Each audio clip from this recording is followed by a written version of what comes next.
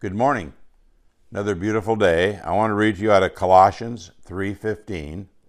Let the peace of God rule in your hearts. Colossians 3:15. Science has confirmed what the Bible taught centuries ago. There is a close relationship between our minds and our bodies. Proverbs puts it this way: a cheerful heart is good medicine, but a crushed spirit dries up the bones. And that's Proverbs 17:22. But there is also the close relationship between our mental and physical health and the health of our spiritual lives.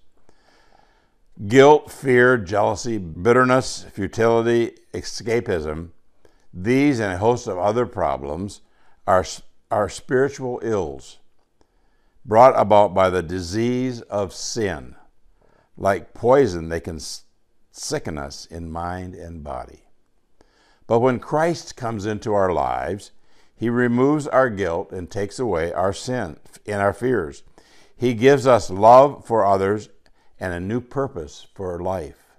His joy and peace neutralize sin's poison, and that promotes emotional and physical health. Does that mean our emotional and physical problems will vanish?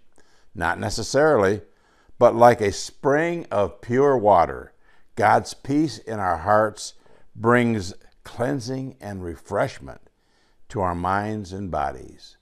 Take a drink of the pure water.